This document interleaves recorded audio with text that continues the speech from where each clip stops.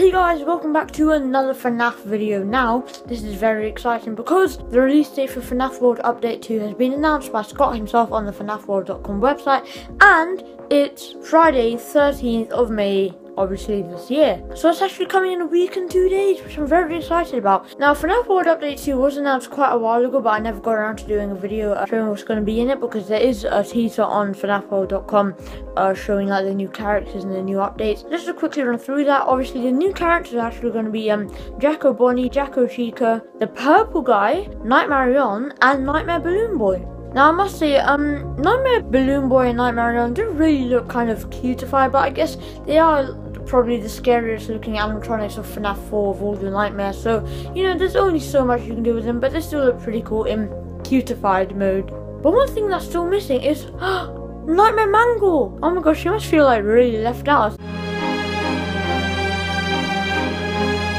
Why hasn't Scott added Nightmare Mangle yet? I mean, I guess if there was a Nightmare Mangle, Adventure Nightmare Mangle, then it would basically have the same facial features as Nightmare Foxy. But yeah, it would be pretty cool if Nightmare Mangle was added as well. Maybe she will be added as like an Easter egg, but who knows? And it's not just that, there are also some other cool things. In the top right corner of the screen, you can see airplanes with some of our characters. You can see like Foxy, JJ, Toy Chica in like aeroplanes, and yeah, it looks pretty cool. So what I think this is you know that fishing mini game that you can get in FNAF World, which costs 10 Fazbear tokens or something, but yeah, I think it's going to be like that. It's going to be like a flying minigame, and I think that would be pretty cool. One other thing is, if you look on the top left, there's actually a smiley face rainbow. Now, it looks kind of weird in FNAF World, but you know, it is supposed to be a happy, jolly RPG game, but yeah, who knows what this rainbow is about. And guys, if you do remember, when FNAF World Update 1 was being announced, back like a few months ago, there was a teaser image with a rainbow going across it, and everyone got really excited. But then the next day, Scott removed the rainbow, and everybody was like,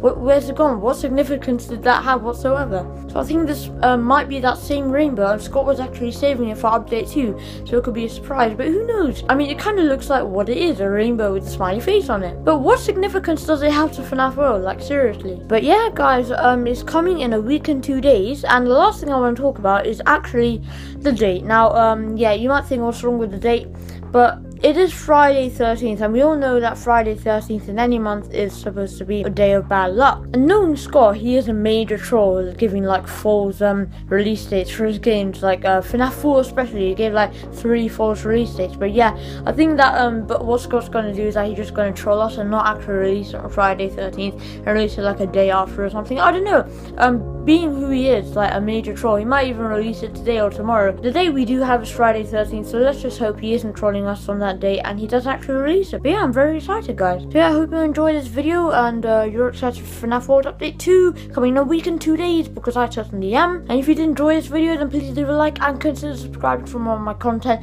just like FNAF speculation, gaming videos of all sorts, skits, and you know the drill. But yeah, thanks for watching, and until the next video, hope you're hyped for FNAF World Update 2. See ya!